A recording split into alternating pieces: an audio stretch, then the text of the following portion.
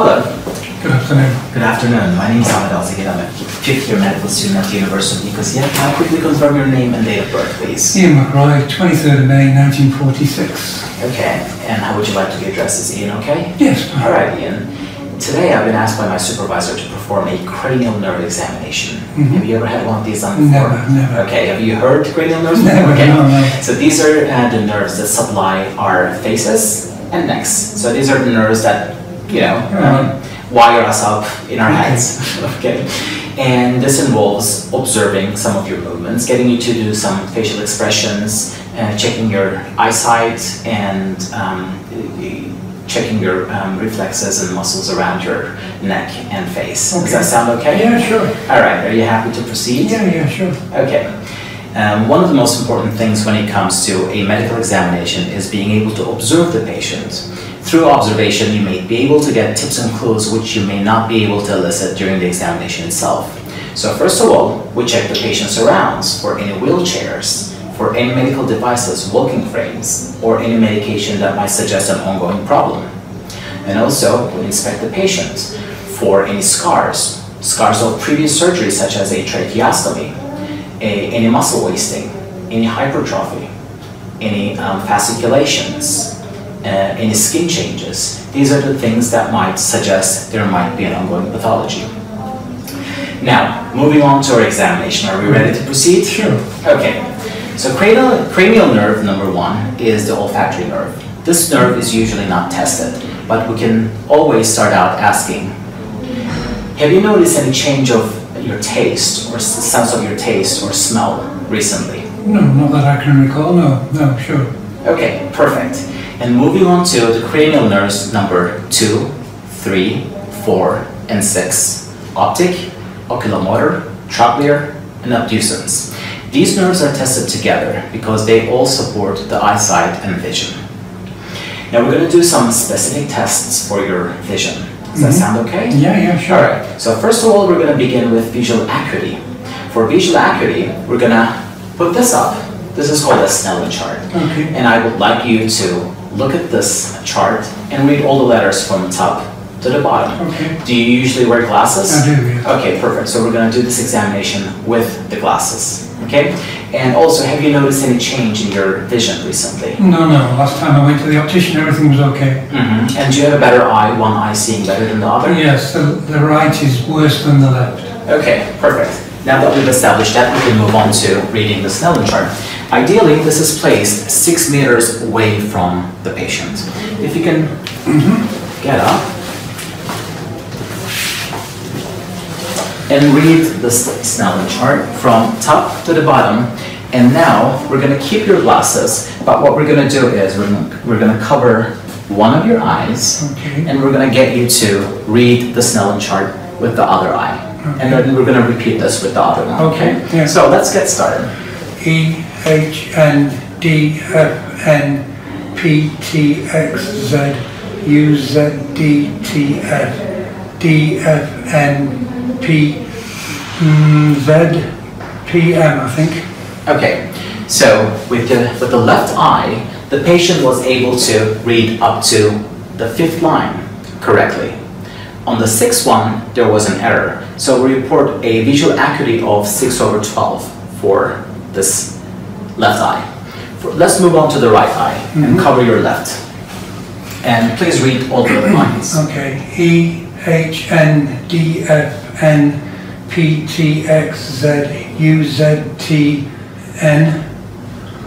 Now it's a little fuzzy from there. Okay, so for the right eye, we also report a visual acuity of 6/12 because the patient was able to read up to the 5th line correctly, but made a mistake on the 6th one. Okay, you can sit down. Okay. The next test we're going to perform is for your peripheral vision. Okay, what we're going to do is we're going to cover one eye. If you can cover one of your eyes, okay, and I'm going to cover the opposite. And I'm going to ask you to tell me when you see my hand wiggling. No. Perfect. No. Perfect. No. No. Perfect. And then we're going to do it with the opposite eye. I'm going to cover my opposite. Tell me, just directly look at my face. No. No. Okay? No. No. Perfect. It's very important that the patient looks directly at your face and not your fingers. So the patient's face should be directed at you, looking directly at you, and see your finger wiggling through his peripheral vision. Okay. Now we're going to look at your eye movements. Now, what I'm going to do is I'm going to move my finger and let me know if at any point you have double vision. Okay? If you see double. Okay. Okay. So again, keep your face looking at me in this direction. Mm-hmm. Don't move your head when I'm moving my finger. Okay. Just follow my finger with your eyes. Mm-hmm. Okay? So start here.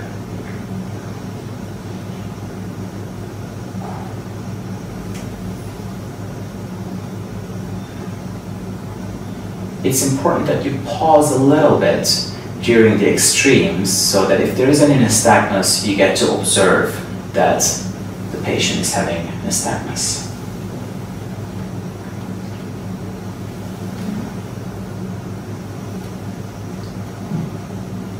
Did you have any double vision at any point? No, nothing.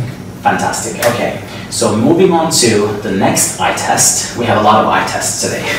Moving on to the next one.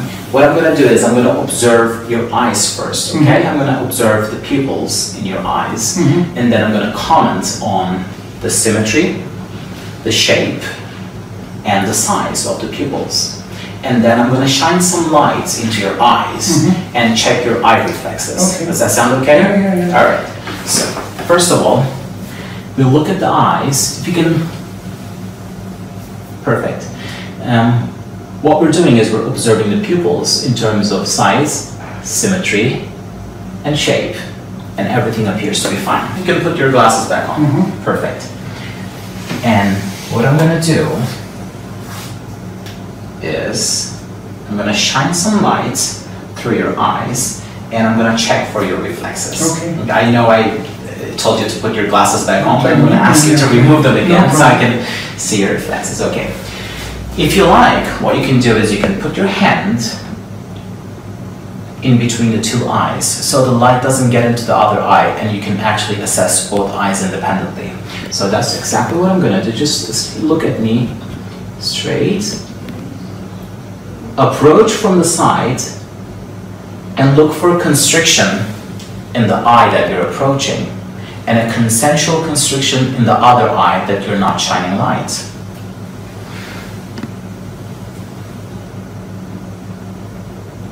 Again, look for constriction in the eye that you're shining light and a consensual constriction in the other eye.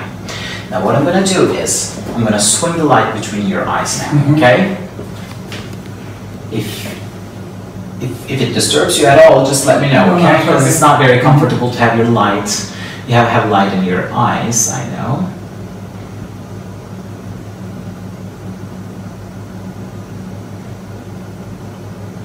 So normally what you should be observing is a constriction and a consensual constriction as you go flip through between the two eyes. Perfect. Now this concludes the eye examination, the eye part of our examination. What we're going to do now is we're going to move on to cranial nerve number 5, which is the trigeminal nerve. The trigeminal nerve has a sensory and a motor component. With the trigeminal nerve, what we need to do is we need to test both the sensory and the motor parts. Okay, so what I'm going to do is I'm going to test the sensation on your face. Okay. Is that okay? Yeah. Okay, so first of all, we're going to start with a cotton wool.